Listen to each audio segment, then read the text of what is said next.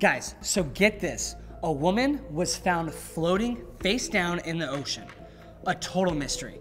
Because the night before the body was found, this woman who happens to be terrified of water and also couldn't swim just so happened to be on a dinghy boat with her husband and her lover. Now, what could have possibly happened here? Oh, and did I mention that this story is about one of the most famous Hollywood actresses of all time? This is the story of Natalie Wood. Now, at birth, she was given the name Natalia Nikolaevna Zakharenko. Now, I wish I took a year of Russian because I didn't know how to pronounce that.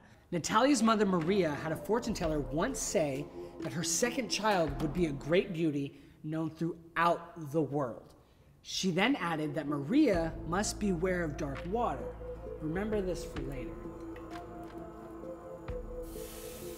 And Natalia started acting when she was only 4 years old, which is when the studio execs changed her name to Natalie Wood. That makes sense because that's a lot easier to pronounce.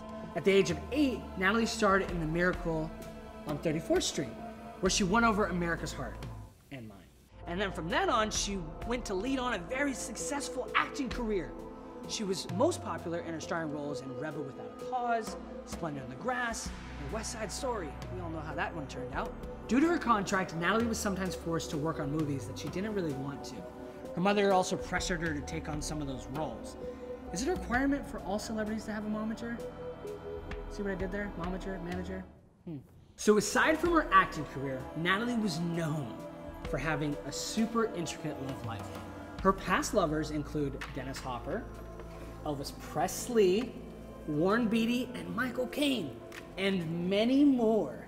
In 1957, she married actor Robert Wagner. Now onto the juicy part of the story.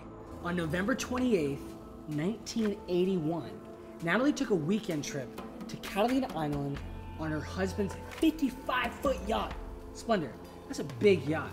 Now this trip was around the same time she was filming the movie Brainstorm. She went with her husband Robert, Brainstorm co-star, Christopher Walken, Christopher Walken, and the boat's captain, Dennis. That evening, Natalie, Robert, and Christopher got off the boat for a fancy dinner on Catalina Island. Why wasn't I invited? They returned to the Splendor at around 10 p.m. on Robert's dinghy. The three actors were reported really drunk upon their return. I mean, who wouldn't drink at a fancy dinner? Once they were back on, Natalie went to her and Robert's cabin for the evening. Meanwhile, Robert and Christopher reportedly had an argument. After he calmed down, Robert headed to the cabin, but Natalie was nowhere to be found. The dinghy was also missing. Robert radioed for help. Harbor Patrol, private rescuers, and even the Coast Guard conducted a search along the coastline. But the next morning, Natalie's body was found floating face down about a mile away from the yacht. The dinghy was found near Natalie's body. In the autopsy, medical examiners found evidence of alcohol, painkillers, and motion sickness medication in her system.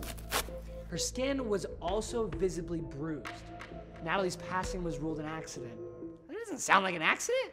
It was theorized that Natalie tried to secure the dinghy to keep it from hitting the boat when she fell in the water. A funeral was held for Natalie days later. Now, a bunch of celebrities were there, even Frank Sinatra, Laurence Olivier, Elizabeth Taylor, and Elia Kazan were a few of the funeral attendees. Man, she knew some people. But something about Natalie's passing just did not seem right. Now, the Splendor captain, Dennis, went on to co-write a book about the mysterious evening. In the book, he revealed information about the incident that he never told investigators. Now, I guess that's one way to sell books, but that seems a little sketchy. According to Dennis, Natalie and Robert's argument started one day earlier, and it was super tense between them all weekend. Robert was jealous of Christopher and Natalie's relationship.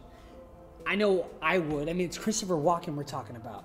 The evening of Natalie's disappearance, Christopher and Natalie were seen flirting with each other at a bar on Catalina Island before Robert joined. When Robert showed up, he was really upset. The group continued on to have dinner at a restaurant where one of the employees claimed that a glass was thrown at a wall either by Robert or Christopher. That seems tense. Now they returned to the yacht and continued drinking wine. Then one thing led to another, and there was a heated argument where Robert broke a bottle of wine and accused Christopher of trying to sleep with his wife. Whoa, that's gnarly. So Christopher ended up going to his room for the evening, called it a night. Robert and Natalie continued to fight until silence. Moments later, Dennis went on to check the situation and found Robert by himself. Robert told Dennis that Natalie was missing and asked him to help look for her. But after Dennis had no luck finding Natalie, he met back up with Robert and told him that the dinghy was gone. Dennis doubted that she would have gone out on the small boat by herself, since she was deathly afraid of water. I mean, why would anyone do that? If I was afraid of water, I wouldn't be out on a boat by myself in the middle of the ocean. So new witnesses came forth claiming that they heard a woman trying to call for help that evening from their boats, saying, someone please help me, I'm drowning. Natalie's sister Lana also came forward. She claimed that her sister couldn't swim and has been terrified of water her whole life. So it wouldn't make sense that she would just take out the dinghy by herself. In 2011, Natalie's case was reopened. 30 years later. In 2012, the official cause of Natalie's passing was changed from an accident to undetermined. Ooh. 1 year later, the coroner's office made an addendum to Natalie's autopsy report. Like, they changed that thing up. It stated that Natalie may have sustained some bruises before going into the water. However, the claim was also not solid evidence because she was on medication that made her prone to bruising. So that's confusing. Now, investigators attempted to interview Robert as a person of interest at least 10 times. Like 10 times. He or his lawyer turned them down each time. Now, his memoir, Robert said he believed Natalie was either trying to escape their argument or tie the dinghy, but whatever happened was an accident. That's what I would say if I did it. Robert and Natalie's daughter, Courtney, publicly expressed that her support for her father. Now, I know that I wouldn't want to be in the daughter's shoes. So as of now, there are no more advancements have been made in Natalie's case. Okay, but seriously, I am still shook that the fortune teller that Natalie's mom went to predicted this whole thing all along. And maybe that's why Natalie was afraid of water this whole time. But what if that was the case? Why would she ever go out on a boat to begin with? Now, who knows? Maybe Dennis will suddenly think of more details for a sequel in his next book.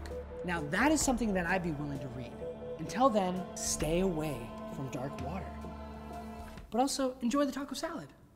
And thanks for watching.